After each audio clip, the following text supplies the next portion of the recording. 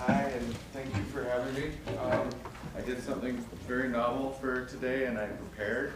I've never done that before, so I'm going to be reading from my notes a little bit more. I spent the day in front of the computer yesterday, but I read a couple of things last week and learned a couple of things, and it caused me to sort of nuke the presentation that I had put together and start from new yesterday. So that's where I'm at right now. So please excuse me if I read from my notes. I'm going to start off with, and I just actually, part of this is because of Maurice's admiration of Bucky Fuller, but, oh, no, uh-oh.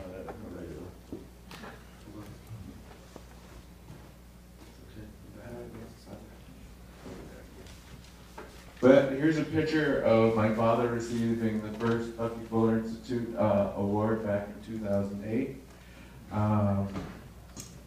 This segues in with a lot of the issues that I want to talk about today and their solutions. And they begin with working with my father and his sort of unique look at biology and science and nature as systems. And the Bucky Award was recognition of that thinking. And here's the Bucky Award at our offices in Woods Hole. And I think it's to remind us to keep our thinking comprehensive, both like Bucky and my father, and iconoclastic as well. My work has been to weave the thinking of my father into real-life, real-scale infrastructure. And we'll show examples of that throughout the presentation. And that is using nature and biodiversity as a matrix, and apply this to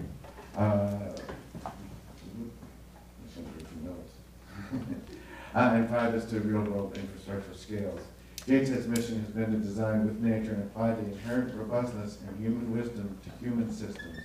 Good applied ecology should sustain both the human component and the environment.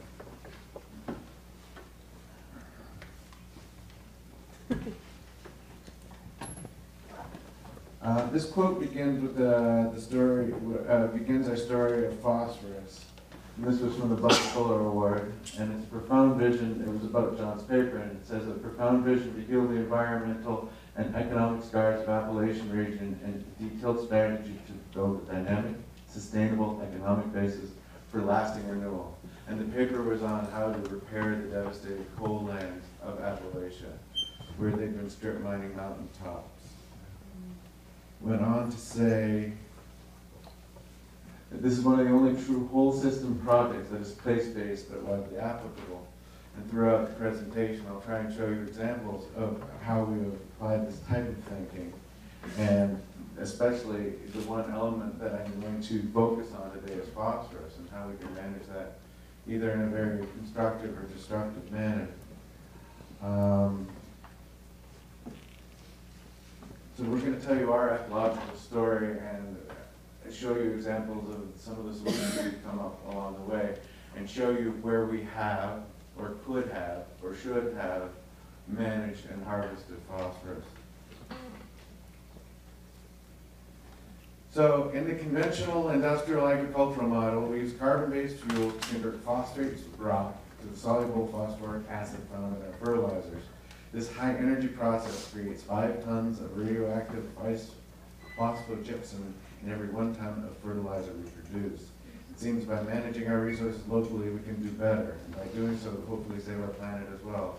Applying good ecological design to all facets of our food, water, and energy systems is the one path I see and hope for our collective futures.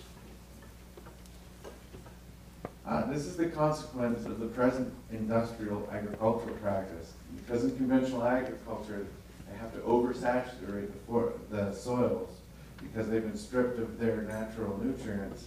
They have to oversaturate it in order to get the crop yields that we've been discussing throughout the day. That every time there's a rain or a storm event, the runoff of the phosphorus and the nitrogen causes fish kills, causes eutrophic lakes, dying rivers, dead barriers, and compromised ocean ecologies, coastal ecologies, which again goes into our rivers.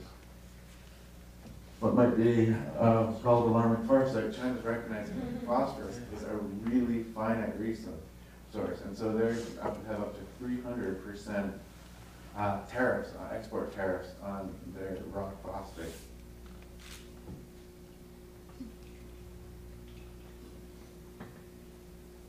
Phosphorus is an element. There's a finite amount on Earth. This can neither be destroyed nor created. The amount we have on the planet is all we have.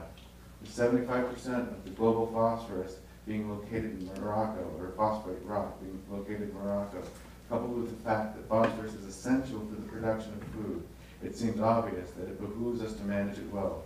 Under present management, or lack thereof, we pay a huge premium, both financial and environmental, to this element, when we allow it to wash into our waters as a very harmful pollutant. In my thinking, managing it locally in conjunction with our local farmers, municipalities, and energy producers, we can create a sustainable model. Only if we shift the paradigm away from our present heavy-handed, large carbon footprint methodology and move forward with a local means of living. Applied ecology, this is where I'm going to get a little wordy, but I won't do it long.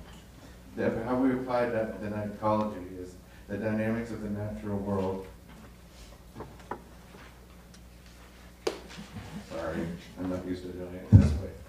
The dynamics of the natural world give us an example of how to design systems capable of self-organization, self-repair, and to self-replicate. Ecological design, or ecomimetics, is an applied ecological science and practice that addresses human needs. Ecological design is rooted in the precepts, principles, and dynamic systems inherent in ecosystems and evolutionary processes.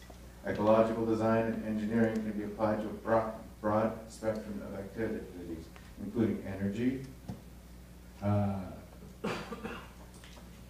and fuel production, the cultivation of food waste, and conversion of landscape restoration and management, forestry and agrosystems. Ecological design can be applied to architecture, community, urban design, and planning. It can be used to create ecological industrial parks, including the manufacturing of new materials and products from natural systems. Ecological design can assist in the formation of social and economic systems adapted to an emerging era of resource constraints and information richness.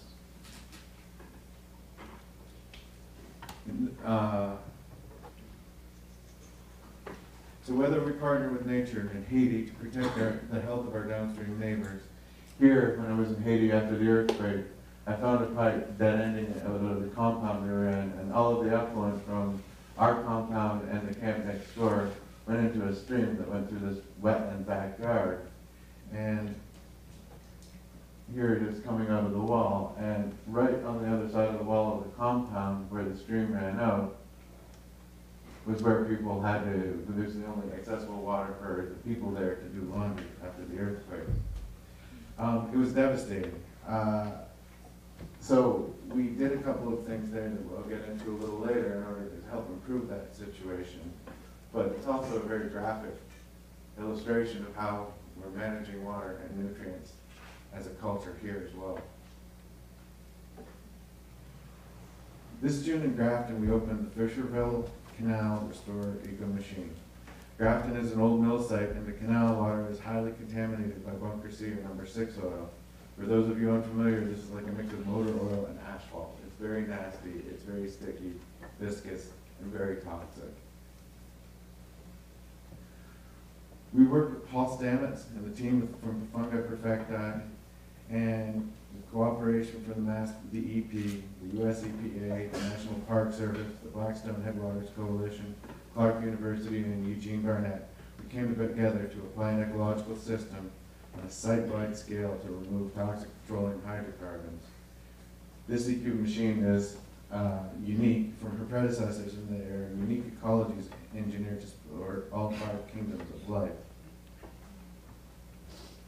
Working with Paul Stamets, we intentionally added one additional component to enhance one of the kingdoms of life that we had managed at least up to now, and that was fungi. These black and yellow bins that you see here contain a wood chip media, each inoculated with 4 different species of fungi. The hydraulic loops of this eco-machine are designed to carry the contaminated water through the fungi that secrete enzymes capable of breaking down the hydrocarbons and also carrying those enzymes into the outside environment, which you see in this last slide right here. So, into the outside environment. So this system is designed not only to treat in situ in the greenhouse, but also to act as an ecological chemostat, sending out all the beneficial compounds and biologies back into the canal. So in this system, we were managing phosphorus as well. We've only uptaken into the plants and growing algae. We can harness some of the phosphorus that comes to us from the wastewater plants and stormwater upstream. By using ecomimicry to treat the oil, we've then created the opportunity to harvest phosphorus as well. We got the results back from Brown last month. Our data surpassed our greatest hopes. It showed that the eco-machine was removing 85% of the influent going through it of the petroleum hydrocarbons in the first month of operations. This was before the system was even fully mature. So the combination of those aquatic ecologies combined with the fungal communities in those yellow boxes was breaking down the petroleum hydrocarbons from up to 6,000 micrograms per liter in the canal to below 500 after the tank number 6 in the green. So we're encouraged. Again, the earlier speakers alluded to this, and quite some time ago, my father and myself and some of his students set out different scaled systems to use ecology to transform wastes to value-added products. And using the natural paradigm that there is no waste and the waste of one is food to another, we set out to show that both on a physical scale, but also show that it could work on an economic scale. So this was a municipal wastewater treatment plant that treated 20% of the wastewater from South Burlington. But in a side train, we also decided, or took up the challenge of treating brewery waste, which was mostly spent grain and yeast, mixing it with chicken straw from an organic chicken hatchery, and we pasteurized it, then inoculated it with oyster mushroom spawn. So this garbage, which was once a liability, was now producing oyster mushrooms. These oyster mushrooms then went for $9.99 a pound at City Market in Burlington. But we weren't done with the garbage yet, and we sent it to the worm department. And there the worms did their thing to it, and they broke it down into such a powerful combination. And you think beer and mushrooms, college students have had it down for years, but we did it in Ecology here. And so we put the beer and mushrooms together, and we grew such a potent growing media that we were able to get 7 croppings in Vermont between November and March out of these mixed greens without supplemental heat or lighting, which meant it worked on an economic basis as well. Well, I was speaking naturally from there.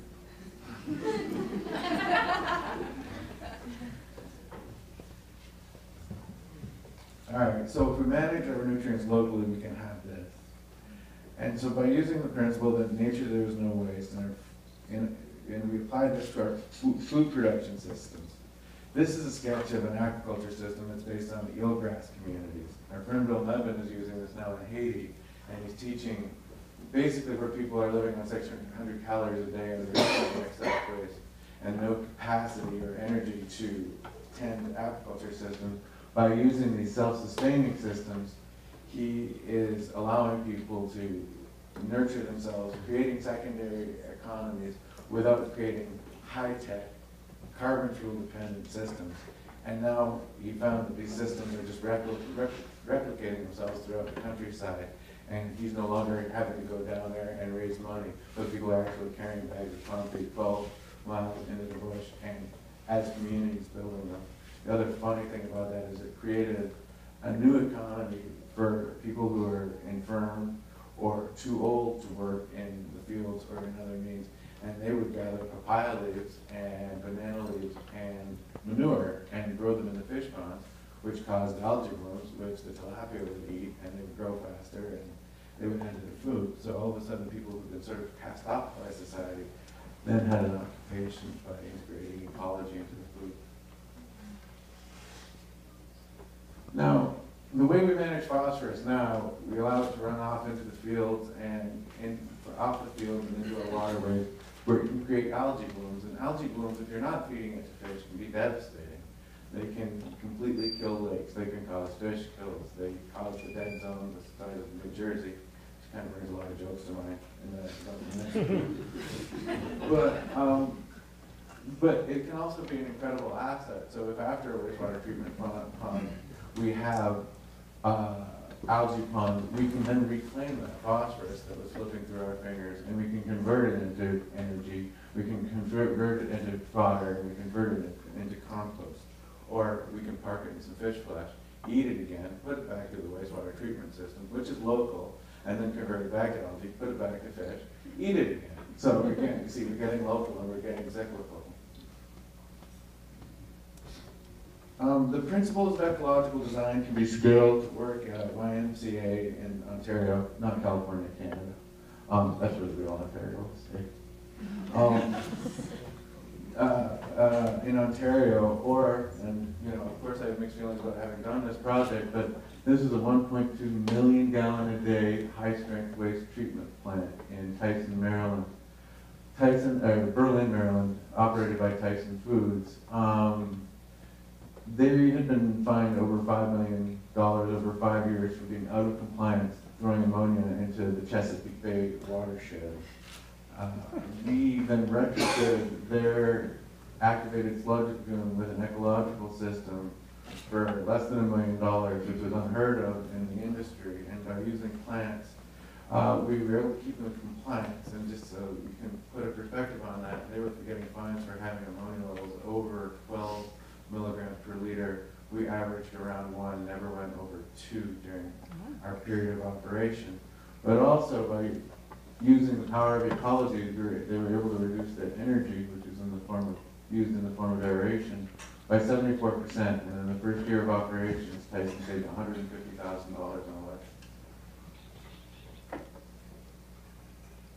Here in Fuzhou, China, where they were using the canals that had been run throughout the city to deal with their growing city and growing populations, to move wastewater out of the city and into the harbor. And that was unsustainable and unpleasant for all of the reasons that are obvious on the left-hand side of the slide.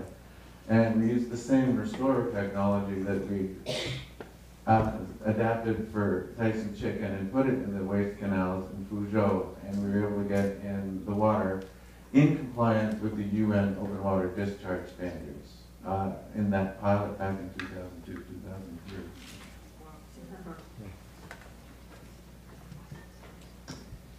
And here's a case where we had a great client and we did a good system. What the Wailalai development, who was doing this development for 4 seasons in Kona, proposed to do to keep this golf course pond algae-free was to use 60 horsepower over here to pull water up from a deep aquifer, and then 40 horsepower to put it back down a deep injection well, just pumping water through so fast that it wouldn't have an opportunity to get an algae bloom.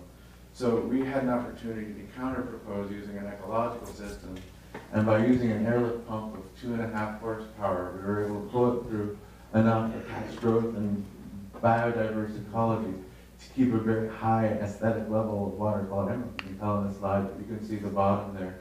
But not only that, because we had a great client, he decided to see what he could do with it. And he was an agriculturalist, so he grew fish in it. He put in fin fish, oysters, and Pacific whitetail. And it says in this caption, when a chef at the Four Seasons Resort, Wailalai, needs a fish or a shrimp for a dish, a fresh supply is available at the 5th hole of the golf course.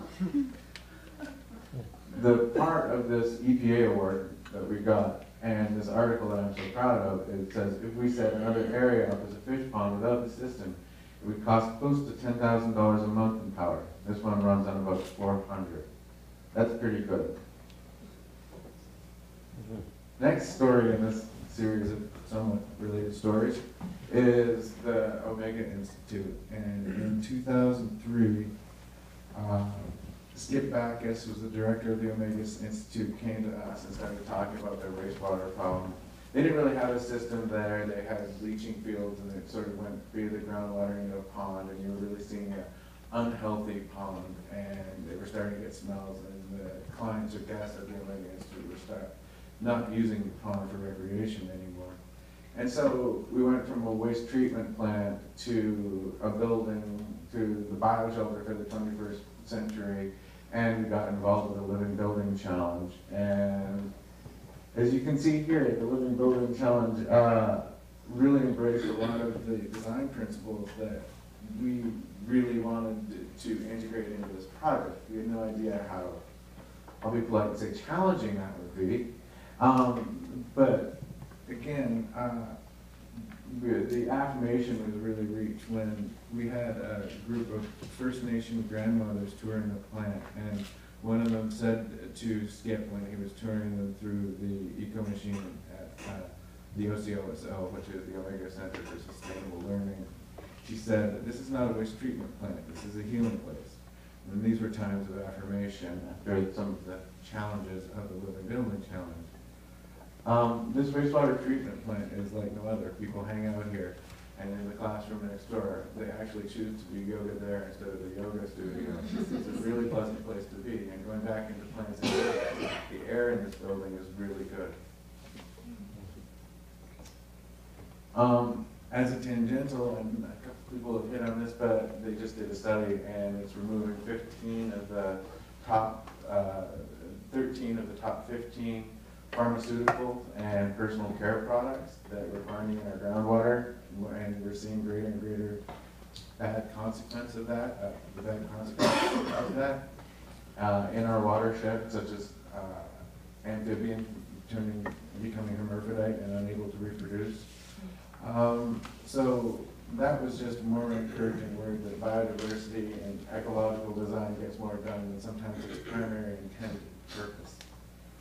What else did we put in here? It says, oh, and we intend on using this system because trying to talk about phosphorus today, to use this as a model about how we can use a combination of native stone and biochar to take that phosphorus out of it and have caches of this phosphorus-rich medium that we can then apply to the fields in a slow-release manner, instead of using the quick-release fertilizers that then causes all of these downstream problems that we've been talking about today.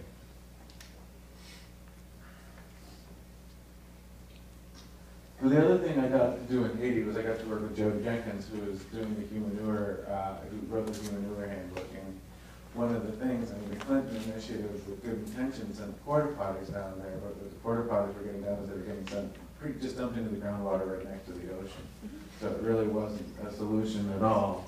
And so the eco-sand crowd, even had their own nickname, was working, but there were really no systems as good as the humanure system.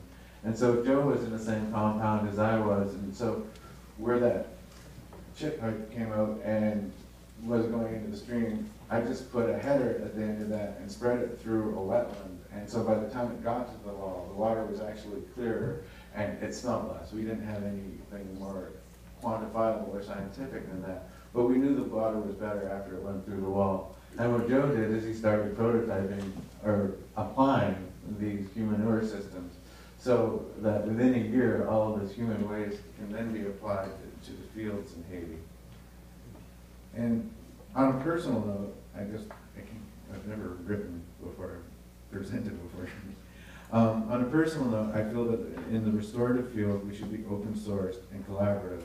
We have a lot to get done here. It's all hands on deck. So on that note, I would like to thank all of those working in their niche to improve the world we live in.